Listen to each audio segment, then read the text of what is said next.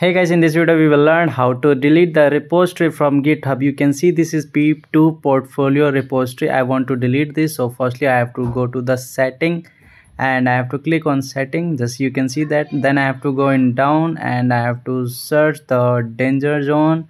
It will be the below side. Yeah, you can see that danger zone. And then you can see the delete this repository. Then you can click on this. I want to delete this repository and I have read understand this effect. Okay, done. And just write the same name money 10 Kumar and slash p2 portfolio. This is the repository name, you can see that.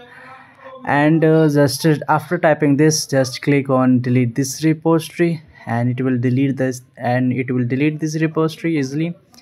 And just delete this repository, and for the confirmation he will ask the password, then you can enter, then confirm, and easily you can delete it.